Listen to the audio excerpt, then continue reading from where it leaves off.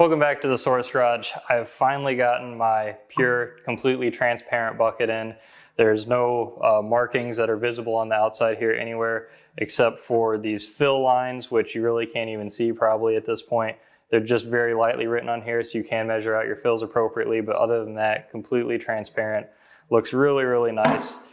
So I'll go over in this video just a little bit about the bucket, what it does and doesn't work in, and how it's held up for me over time as I've used it. So real quick, the top across here is 12 inches, the bottom of the bucket is 11 inches. And the reason I like this bucket more than the current regular food bucket, as you're seeing it probably called the ghost bucket on sites, it's got these big red fill lines on front of it. I've wiped off the bottom ones in an attempt. I was trying to see how easy I could get rid of them. But the difference between the ghost bucket you're seeing on other sites and this one here really has to do with the grit guards and the bottom of the bucket. So this is my favorite Detail Guardz Dirt Lock, which I'll have on the site as well now. In the bottom of this bucket, it fits nicely, just a tiny bit of wiggle room in here. You can pull it in and out easily when you need to clean this when you're done using it. In these buckets, well, it gets wedged in the bottom and it's not even all the way down. And when you try and pull it out, it's obviously kind of a pain. So that's the nice thing about these buckets being larger in the base. Now with that large base, it's not going to be a problem when you use a bucket dolly. So this is the most common bucket dolly. You can see I've got it in here with a grit guard. It still has a little bit of wiggle room. And even with the other most common bucket dolly I see on eBay or Amazon, it's this black one. It's got a rectangle on the front here. It still fits in here as well. Now this one is a bit more of a snug fit. You're not going to use the clamps on the side to hold it in place, but it does fit in there as well. A little bit of a press fit. So now how well do these things hold up, right? So this is a polycarbonate bucket. It's obviously completely transparent. You're thinking, all right, is this going to scuff, scratch, haze over? Well, this is the one you've seen in all my videos over the course of the last year plus, and that I've been using for over a year and since I've got it. And this thing has been through a lot of abuse with acidic wheel cleaners that I've had in here when I've been doing my wheel cleaner testing. I've thrown tools in here. I use it when I went around the house like pulling weeds one day. I've had rocks in here. I've abused the crap out of this bucket as well as using it for auto detailing stuff in all my wash videos and stuff like that. And can you see from the camera any noticeable difference here? And I'll zoom in as well to show you. This bucket has some very, very light scuffing little marks, obviously that come from me abusing the crap out of it, throwing a bunch of stuff in here that I shouldn't have. But I really wanted to put it to the test to see how it hold up. I also wanted to see if it would haze or yellow in sunlight. And I've left this bucket, actually when I first got it, anytime I wasn't using it, I put it out in front of my house and it sat in front of the garage for I think 10 weeks or thereabouts. And I wanted to see, like, is the sun obviously going to haze this if someone's using this frequently? And as you can clearly see, not really at all. Wouldn't be able to notice it. So that kind of speaks to how it's going to hold up. It's not super fragile. I mean, like I said, I've thrown this all around the garage. There is scuffing around the edge here, obviously where it's scraped across the bottom of the floor.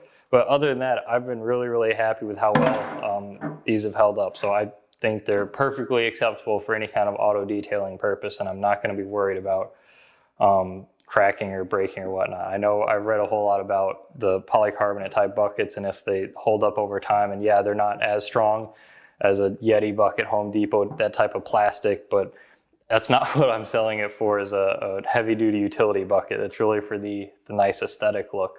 And it does look pretty, as you see in the shots here of it with O&R and different soaps, and in the bucket dolly with the grit guard, it looks nice. And that's really what I'm selling it for, is I think it looks really cool.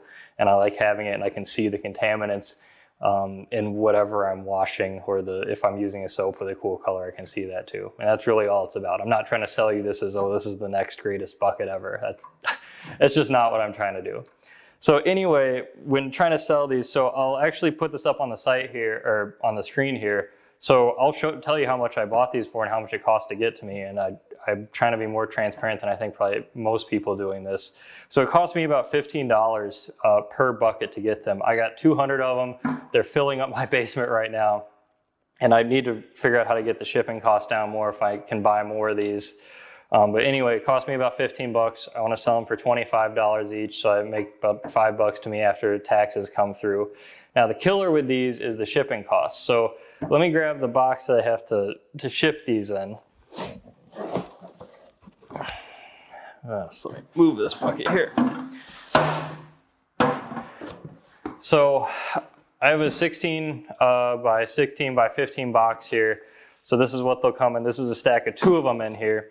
Now shipping this around the country costs somewhere between $15 and $30 in the US at least. Outside of that, it's obviously going to be much more expensive. But if you can buy 2 of these, that's $50 for the buckets. Then everything on, once you get 1 bucket in this box, everything else you add into it doesn't increase the shipping cost anymore. The weight has to go up so much before I reach that next tier of shipping cost.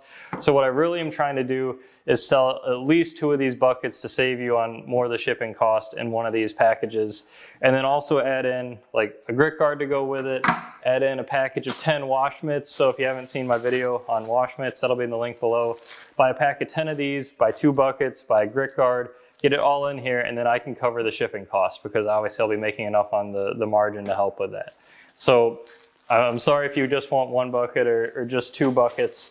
The shipping is just too expensive to ship something large like this, but I'll have it up on the site anyway. So just so you know before you head over there and look into this. So unfortunately, shipping is the demise of a small business like myself trying to ship these things. So I have to sell it in kits to try and make it work. So I think, excuse me, I think that's really all there is. Yeah, so this is the source garage. I think I'm going to call this the pure bucket because it's just nice and pretty and shiny and clear. And if you want it, yeah, it's on the site now, sourcegarage.com. Links in the description below. Thanks for watching.